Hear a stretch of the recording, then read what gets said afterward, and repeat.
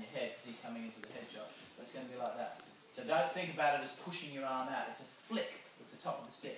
So the hand, you've obviously lunged out like that. It's like that. It's a flick of the top of the stick, and the hand, the elbow pulls in like this, and see the angle. It's out that way. Don't have your angle this way because that could slip over, and then he's going to come back into something this way. So keep it that way so it bumps again. The whole idea of this, there's his stick there. Just hold it there. The whole idea of this is the same principle in that I'm not trying to go. I don't want to push his stick away.